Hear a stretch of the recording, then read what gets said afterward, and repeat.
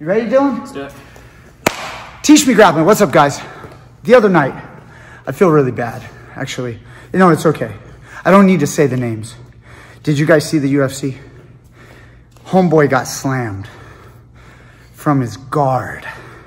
Please, please, please, please, everybody out there that trains jiu-jitsu, please stop jumping guard.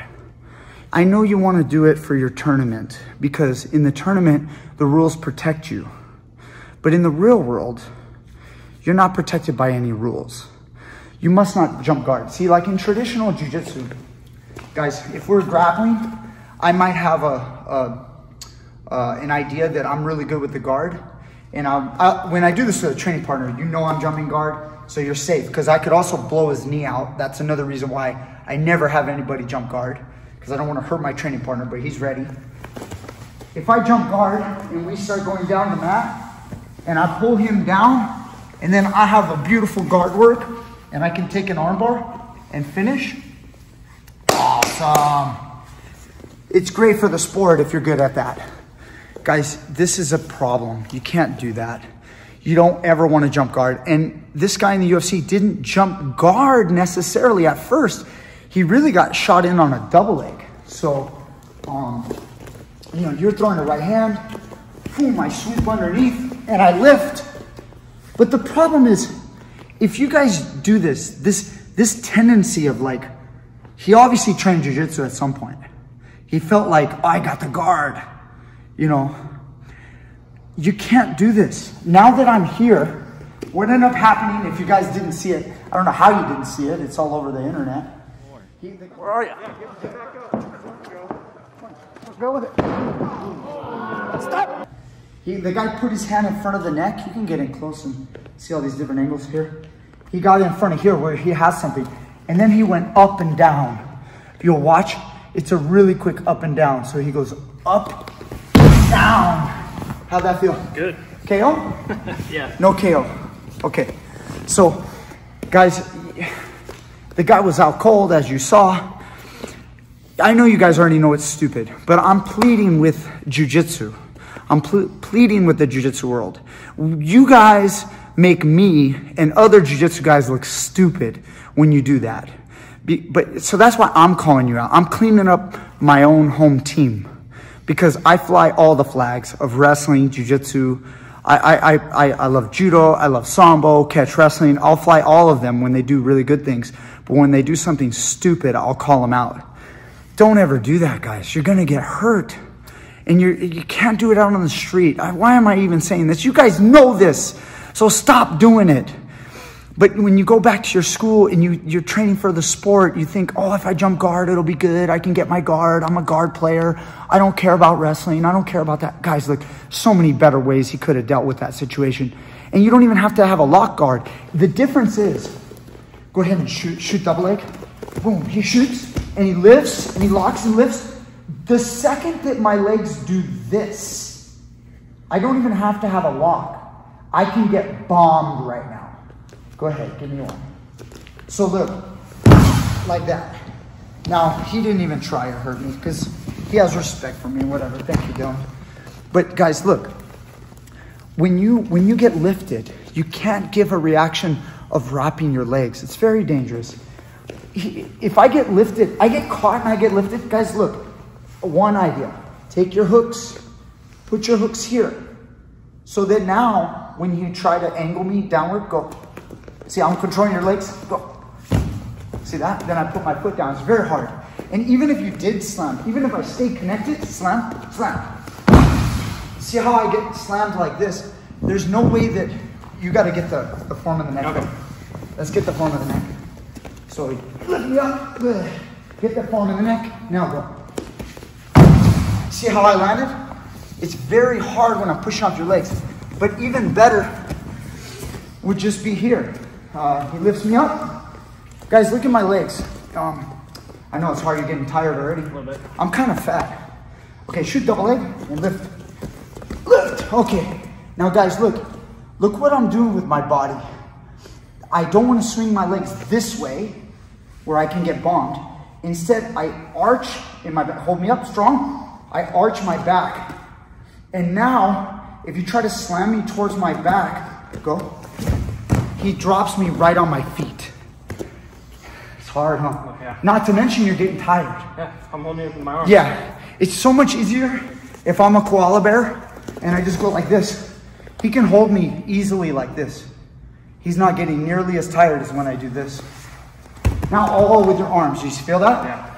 So here, Sean, you want to come on out? So watch. Let you guys. He's getting a little tired. Why don't you lift him? Lift, and then lock around the body like a body lock. And then now go ahead, wrap your legs, and then practice getting that form in the neck, Sean, so you can bomb them. Obviously on the crash pad. Or forward, slam, slam. Good. And obviously, maybe you guys are like taking care of each other, and you don't want to like put the guy's head. But it is a crash pad. If he tucks his chin, you should be fine. Do one more and give him a good slam. You don't feel unsafe, right, Dylan? No. Go. Come on. Get the form in there. Slam him hard. How was that? Not bad with a crash pad. Not bad. But you know that would not be good. On the mat, that was It would not be good. Concrete especially, but even on a mat, that could knock you out. Now look at the defend this time. Shoots in, picks him up, defend. Arch in the back, yeah, or use your hooks. Try to do something with him. Try to do something with him, Sean. Try to slam him. Yeah, it's very difficult. Good, switch. Shoot in, he gets in, he picks him up. Try to slam him. Go. Yes, very good. And then again, you guys can play like arch your back, make it difficult for the guy to angle you. Then he'll be forced to try to swing your legs out, and even still it'll be hard. You'll notice the size-wise, Sean's a little smaller than Dylan, but if you just arch up, kind of arch up and like flex, like this, make yourself like this, arch, arch, arch. Now try to swing him out. Don't let him swing him out. Good, even that right there. See how he landed? He landed on hand and left foot and his right foot.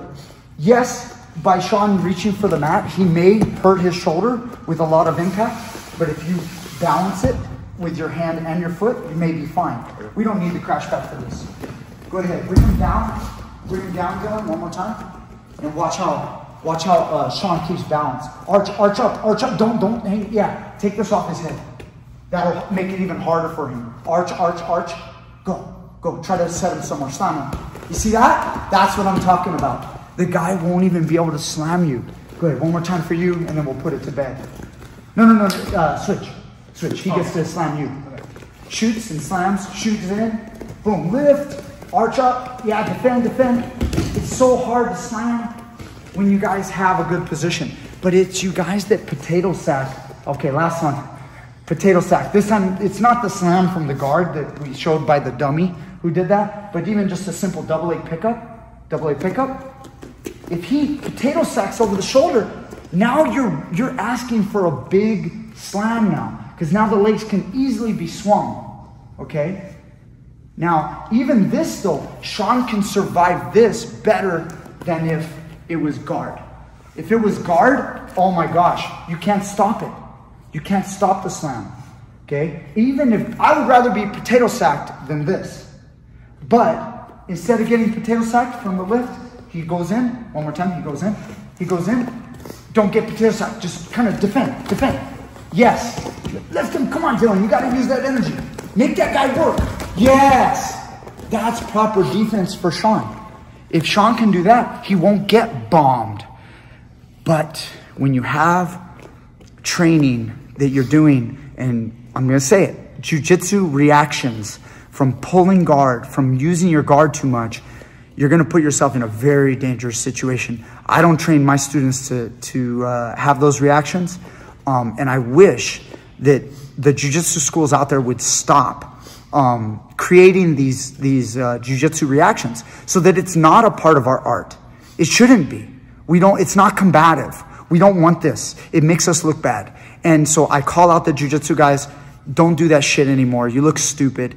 And, and if someone ever does it to you, you get that form on the neck and knock them out, KO them, make it an easy fight. All right? Thank you, boys. I appreciate you. Please, if you like this video, make sure you hit that thumbs up, share the video. We have the links down below at Patreon, PayPal if you want to contribute to this channel.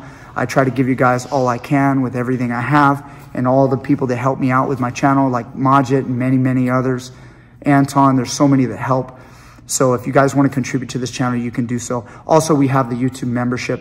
If you guys want to contribute, $2, $5, $10 a month or even more. If you're at the purple belt level, $10 or more, we do have some little secret content for you guys only. So go check out the membership. Thank you guys so much. I'll see you guys next time with more great stuff. And Mike Jeffrey, knee bar Mike, he's pretty cool too. Kind of a cool guy. Let me give you a shout out. Cool guy over here. Yeah. Holding the camera. Cooler than everyone else in this room besides Coach. Bullshit.